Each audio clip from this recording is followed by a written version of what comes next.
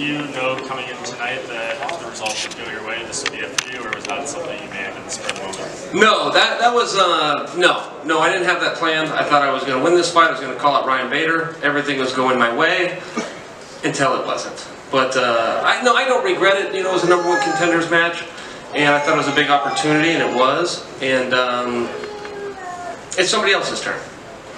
What factored into this ultimately? I mean, I know you got tons going on outside the cage, you know, analysts on multiple platforms. Seems like it'll be a very smooth transition for you, but what was kind of the general reasons behind you wanting to do this now? Well, you gotta be tough. You gotta be tough in this sport, and I feel like I used all my toughness up. You know, there was some positions in there that before in my career I walked right through them. And I didn't mind losing to him in his spots, like, you know, some of the stuff on our feet and those jumping knees and whatnot. But I did mind losing to him in my spots. He was on top of me. I didn't think he'd be on top of me. I thought I could have scrambled. I could have got up. I used to be tougher. I used to want it more. I used to have more grit. And I just felt like maybe I fired my last bullet. I didn't have that same grit. And it's time to move on. I don't think anyone can question your toughness after that knee you took in the first round. That was a hard knee. It was very loud from where we could hear it. I mean, how hurt were you? Did you recover, you know, fully going into that second round, or how sketchy was it at that point? Well, and see, it's funny what you tell yourself in those situations, but I thought there was major opportunity going into the second round. I thought that he was fading, that he really went for everything for the finish in the first round. And maybe I'm right, I don't know, but I thought I can come out, I can win these next 2 rounds. And I took another one of those knees, and now I'm underneath again, and it was just a tough spot. You know, kind of went from bad to worse. He's very hard to deal with on his feet. So it was just one of those matches. It was very tough, but somewhere in there I think I forgot your question, but the referee said to me when the fight was over, he said, "Chael, I was trying to help." I said, "What took you so long?" He said, "Are you going to retire?" I said, I retired 3 minutes ago. I don't even know why I went to the second round here. So I think when you feel like that, even if it's for a moment, you got to go. Just last thing for me for now. You know, in my mind, you should have that WEC belt. There's an asterisk there, but we spoke pre-fight about, you know, you said if you don't win a world title, you're not retiring, you're quitting. Can you reflect on that statement now that, you know, you have walked away? Yeah, I'm quitting. I'm quitting the sport. I tried to win the world championship. I worked really hard for a really long time, and it didn't come from me. Hey, Chael. What's up, Phoenix? I forgive you for all the things you say about New York. I appreciate that. Thank you for that. I want to, again, congratulate you for an excellent career. Thank you. You fought anybody and you entertained everybody. Now looking back, you had talked so much this last couple of weeks about you never looked back and had any fun. But to us, you were always so much fun. So when you think about the fun aspect of it, even losing tonight, can you say that there were moments going into this that you enjoyed? Well, that's a tremendous compliment. Yeah, I have no regrets on my career. Even tonight, you know, if I knew what was going to happen, I'd still walk out there and do it. And yeah, I didn't have any regrets. It was one of those things, you know, kind of like middle school. You had good days and bad, but I only remember the good. I only remember the good days. And that's really how this sport is. I had a great experience here. You know, Scott Coker gave me an opportunity at a time when I really needed an opportunity. And you know, I had all sorts of deals with Scott Coker, and some of them we never even wrote down. And he honored his word through the end, and I owed him one more fight, and that was tonight, and I wanted to honor my side of it too. And I thought I could beat Machida. How will you stay busy?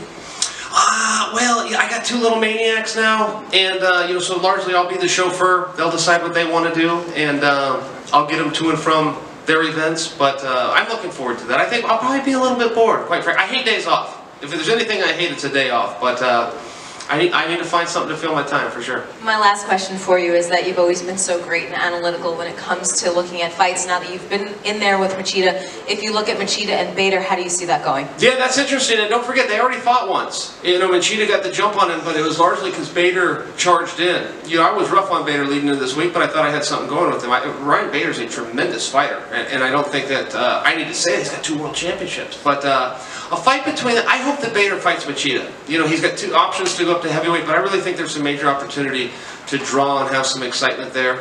And I think Machida was up against it tonight a little bit. He's a 185-pounder. He had to move up. He was the #1 contender. Now he has moved. I think he was in a really tough spot. He performed well. He should be proud.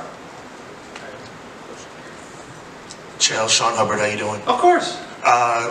In Madison Square Garden, when you fought tonight, you showed the world a lot of what we already know. Your toughness, your grace in defeat. and then you retired. And Madison Square Garden gave you basically a heroic response, and basically it was like a gasp followed by a ovation. How'd you feel about how the crowd responded to your announcement, especially considering the fact you've been a legend all this time and now you're going to move on to something new? Well, thank you. That's very sweet. And they were amazing. Madison Square Garden was amazing. The whole card was amazing, from top to bottom. I look at some of these guys, Aaron Pico. Aaron Pico's a much better fighter than I am. And he's paying his dues. It's just a rough business. It's one of those things. The basketball championships just ended. The team that won it lost 3 games in the last 3 weeks. If you do that in fighting, you're bum. You're done. It's over.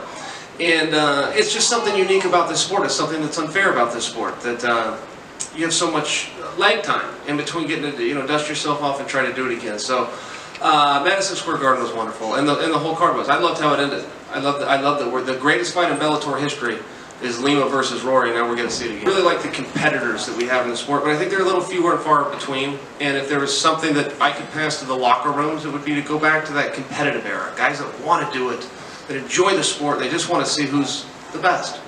Along those lines, big deal tonight about co-promotion and promoters working together. You, for so long, were the company man. That's how people perceived you about the UFC, and you came over here the same way. But these companies promoting against each other, what do you think of that idea?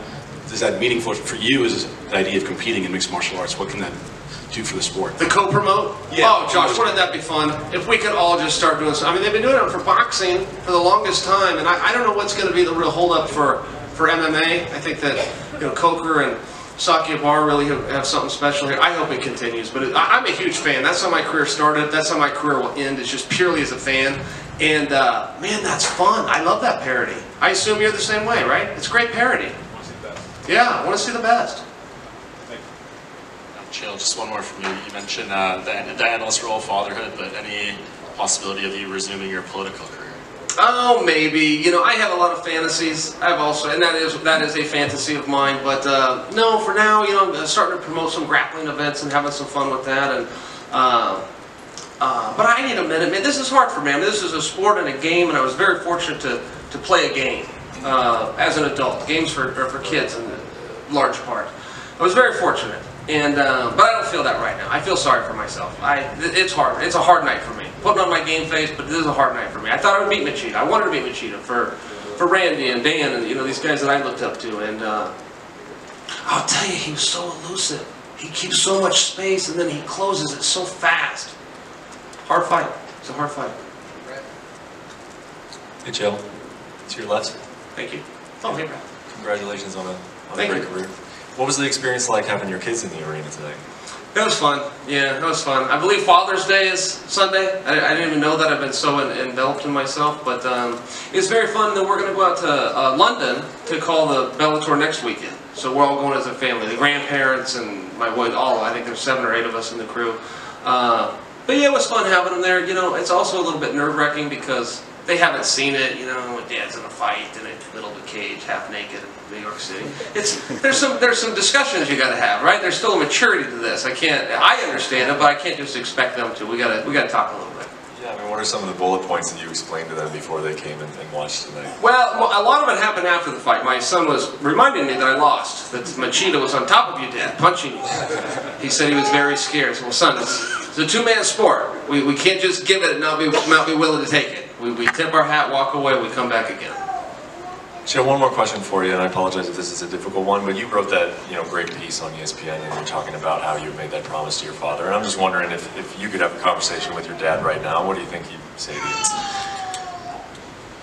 I just tell him I tried.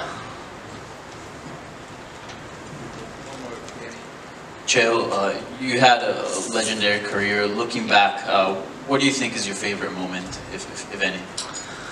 Well, let's see. I had a lot of fun in the build-up to Anderson Silva. I had a lot of fun tonight. I had a lot of fun coming to New York and doing this. Favorite moment would be really tough. Actually, my favorite moment would have been as a fan. It was the night Randy Couture beat Tim Sylvia. I'd already looked up the hospital in Vegas so I could send Randy flowers. I was sure that was where he was going to be.